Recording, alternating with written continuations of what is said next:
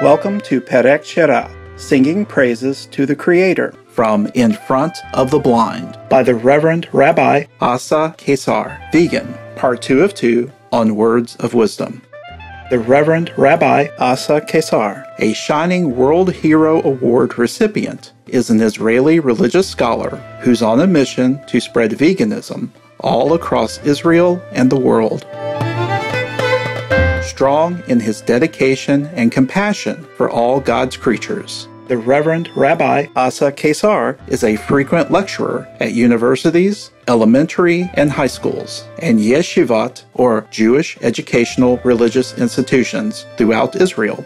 His speeches feature statements from the Holy Torah about the incorrectness of consuming animal products, especially in our modern world. The Reverend Rabbi Asa Kesar's courageous message is reaching millions of people daily, not only in Israel, but also globally, as some of his talks have earned tremendous attention on the internet. The Reverend Rabbi Kesar is also the author of an important Jewish guide, In Front of the Blind, or V'lifnei Iver HaShalem. The book is a collection of excerpts from the Torah, the prophets, the Mishneh Torah, the Talmud, as well as from the Gaonim, Rishonim, and Achronim, which include Jewish spiritual leaders and religious legal scholars from the past and present. Through straightforward holy laws, the selection clearly shows how humans must treat all animals, namely with care and mercy. In Front of the Blind's caring reminder comes during this urgent time when animals, more than ever, need our protection and love. Today, we will continue our reading of the Reverend Rabbi Kesar's book, In Front of the Blind, an excerpt from chapter The Purpose of Animals. The amazing animals will keep singing their praises to the Lord, leaving us, humans, with a deeper consideration for their marvelous abilities and love for our Creator.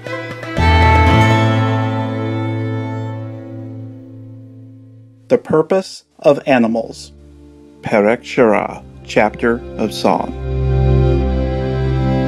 The whale says, "Give thanks to Hashem, God, for He is good. His kindness endures forever." The fish say, "The voice of Hashem is upon the waters. The God of glory thunders. Hashem is upon a multitude of waters." The frog says, "Blessed is the name of His glorious kingdom forever and ever." The sheep and goats say, "Who is like you among the mighty ones? Hashem, who is like you, adorned in holiness, awesome in praise, worker of wonders?" The cattle say, "Rejoice unto God, our strength. Applaud the God of Jacob." The swine say, "Hashem is good to the upright and the straight of heart." The beast of burden says, "If you eat the fruit of your labors, how happy and fortunate you are." The camel says, "Hashem roars from upon high, and sounds His voice from His holy abode, and roars His agony about His temple." The horse says, "Behold, as the eyes of the servants to their master's hand, as the eyes of a maid to her mistress's hand, so are our eyes to Hashem our God, until He will favor us."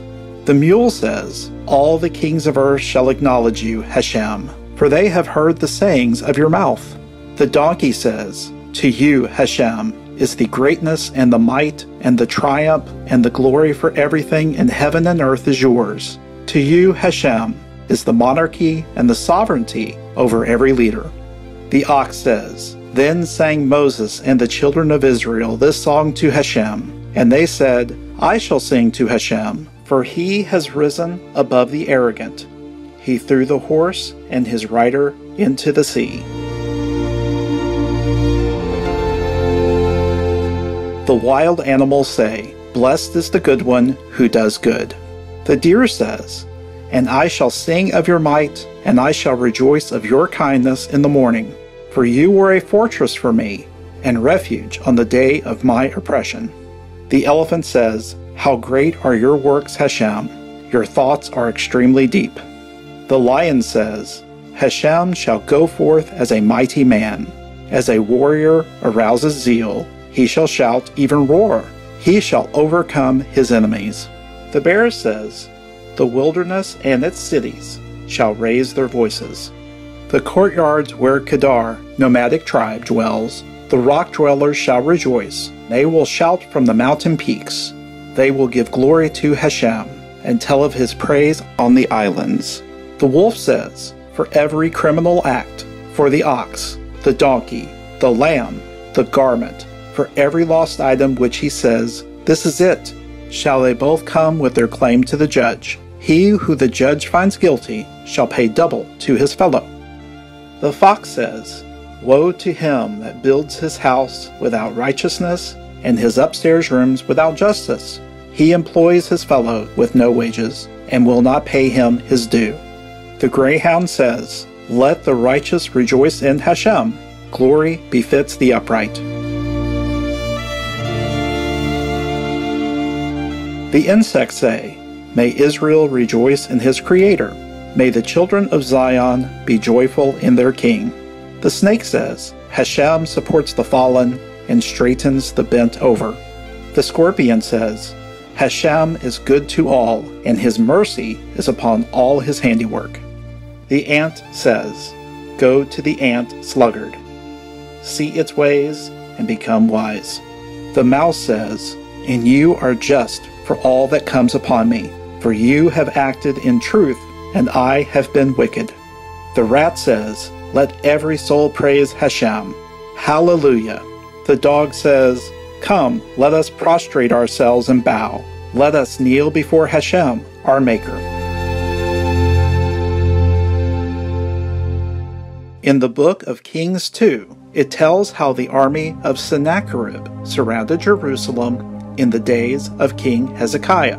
180,000 of Sennacherib's soldiers died when they came to fight against the nation of Israel, and that which caused their death was the song of animals. As it is said, Rabbi Yitzhak Nafha says, he revealed ears for them, and they hear the songs from the mouths of the creatures, and they died. Rabbi Yohanan says, what is the meaning of that which is written? The curse of the Lord is in the house of the wicked, but he blesses the habitation of the just. The curse of the Lord is in the house of the wicked. This is a reference to Pekah, the son of Remaliah, who would eat 40 seahs of fledglings for dessert and would still not be satiated. But he blesses the habitation of the just. This is a reference to Hezekiah, king of Judea, who would eat a liter of vegetables at his meal and was satiated.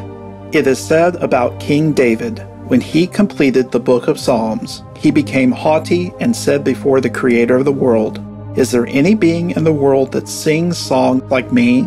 A frog appeared in front of him and said, don't feel so proud. My song is superior to yours, for within every song that I recite, there are 3,000 proverbs.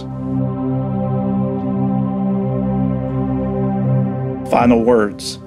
Genesis, plant-based nutrition for man. The vision of the end of days, plant-based nutrition for man. One who is focused on wholesome worship of God will not allow themselves to take the easy path, but will strive for high ideals. Rav Abraham Isaac Cook. We must remember that in a wholesome state before the sin, Adam was commanded not to eat meat. Therefore, we know that in the time to come, after the world is repaired, the heavens and earth will be revitalized. The nature of man and the beast will change and be elevated. Then we will return to supreme moral sensitivity, and accordingly, it will be forbidden to kill an animal to eat their flesh. And I will make a covenant for them on that day with the beasts of the field, and with the fowl of the sky, and the creeping things of the earth. And the bow, the sword, and war I will break off the earth, and I will let them lie down safely. Redact. This refers to Isaiah's prophecy, and a wolf shall live with a lamb, and that is discussed there.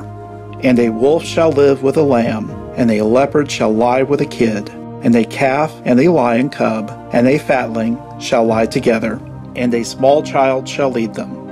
and a cow and a bear shall graze together. Their children shall lie, and a lion, like cattle, shall eat straw. And an infant shall play over the hole of an old snake, and over the eyeball of an adder. A weaned child shall stretch forth his hand.